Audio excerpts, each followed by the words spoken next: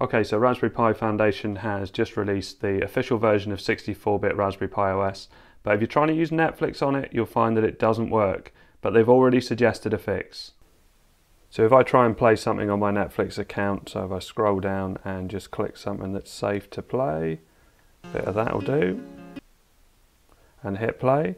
This is the message we get, and you can see that it mentions Widevine. So Widevine isn't officially supported in the 64-bit browser, but if we go to raspberrypi.com, go to news, we can see this story here, Raspberry Pi OS 64-bit, and if we scroll down, the fix is here. So sudo apt install Chromium browser. So it's basically going back to the 32-bit version of the browser. So if we right click that, copy, Control Alt and T to open a terminal, and let's paste that in and enter,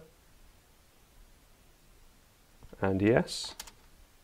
Okay, so that's already done, so let's close down the terminal. I would imagine we need to reboot, but it doesn't mention it, so I'm going to close down Chromium and then open it up again. Let's do a search for Netflix. Okay, so it shows up as already logged in. So let's try and play a bit of Don't Look Up, which is a great film. Like destroy someone's house? Is that? And you can see that it's playing fine. If I go full screen, it's all working full screen.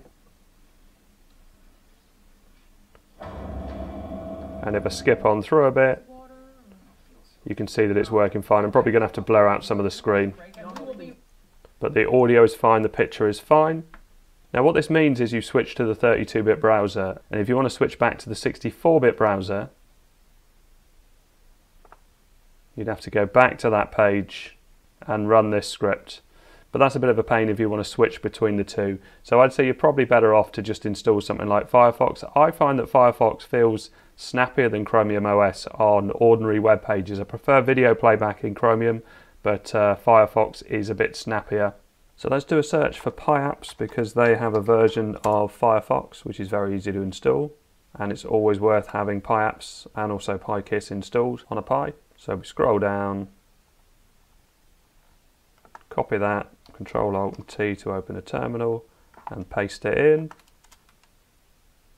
And just to show that I'm running a stock Pi, because I've reinstalled for this video because I'd messed about so much with the other one and installed things and uninstalled things. I figured I'd better be starting fresh to be able to show this Netflix fix.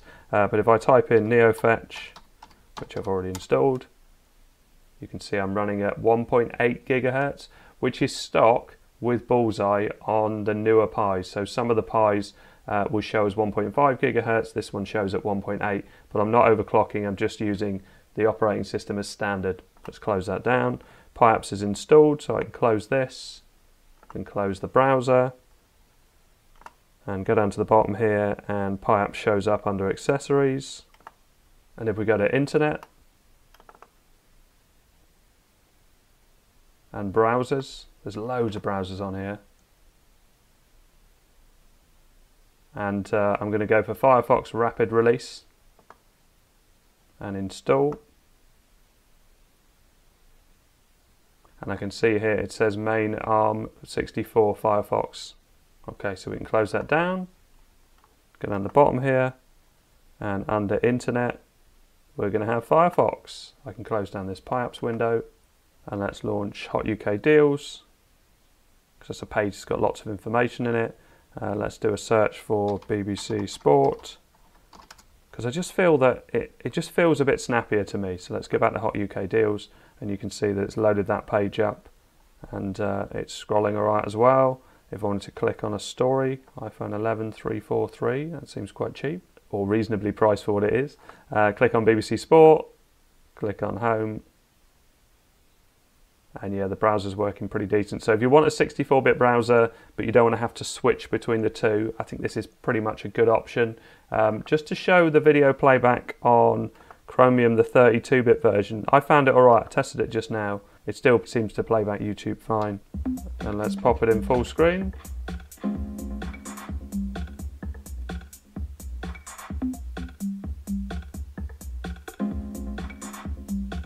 Yeah, that looks to be playing alright. Now I had a couple of comments about the information that I had on the screen in the previous video, and it was Conky and it was also installed by PyApps. So if you go to PyApps and we go to Appearance, yeah, we've got Conky, which was what I installed in that one, but let's install Conky Rings this time, because it looks a bit better, especially on this background. There you go. So you can see we've got a nice status monitor there. If you want to change any of these details, you can. I've got separate videos which show how to tweak Conky a bit. And there's also, if you install MX Linux as a separate operating system, it seems to have all of the variations in there. You can just switch between them at will. It's a really nice setup on MX Linux. So let's go back, because the other question I had was about Teams, and I'm pretty sure I've seen Teams in here. So if I do all apps,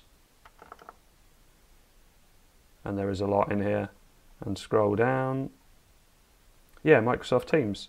So I suppose I have got a Microsoft Teams account, but I haven't got anybody I can contact because it was a work training thing I did. So let's install that. Installed Microsoft Teams successfully, so we can close that down. So how does that show up on here then? System graphics. Oh, there you go. So under Internet, we've got Teams for Linux. Now I could sign in with my work address, and it wants to verify by text. And I guess we can go full screen, yeah. Yeah, it's all launched and everything. So I don't really use this, and I haven't got anybody to contact on this, but if someone else tries it, if you leave a comment to see if it works, but that looks like a decent way to install it. So, and if I click on here, I probably get all the apps and everything as well. Outlook, Word, PowerPoint, SharePoint, Teams. And so this Widevine will work with other services, so it should work with Disney Plus, although I haven't got an active Disney Plus subscription at the moment. But if we have a look at Widevine streaming services, Google Play, YouTube, Netflix, Hulu, Amazon and more. So there's various different things that this should now be compatible with. Okay, so I hope all this helps. Thanks very much for watching. Please like and subscribe.